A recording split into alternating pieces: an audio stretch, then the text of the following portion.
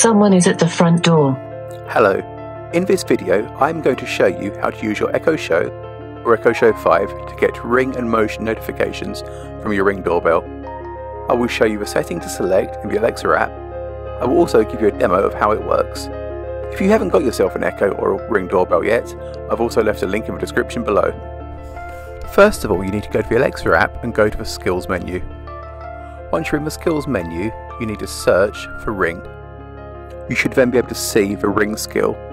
You need to select it and enable it to link it to your Alexa account.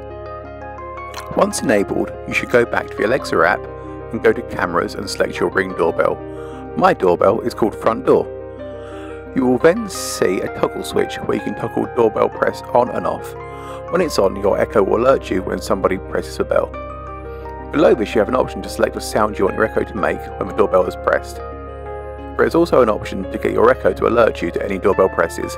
However, personally, I have turned this off. I'm now going to show you an example of what happens when somebody presses the Ring doorbell, and also what happens when the Ring doorbell detects motion.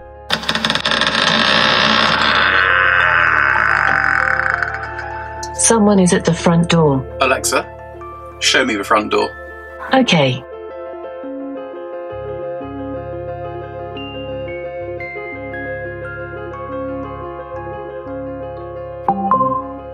Motion detected at the front door. The Echo Show also allows you to use a touchscreen to view your camera. So if you slide to the right, you can choose Smart Home. Once that's loaded, you should see a list of your devices. So I can choose my front door. When I've selected that, that will show me the front door. And I can also choose to toggle the microphone on or off so I can talk to people who are outside. I hope you found this video useful. If you have, please make sure you give me a thumbs up and subscribe, and don't forget to check the links below to buy these products for yourself. Thanks for watching. Bye.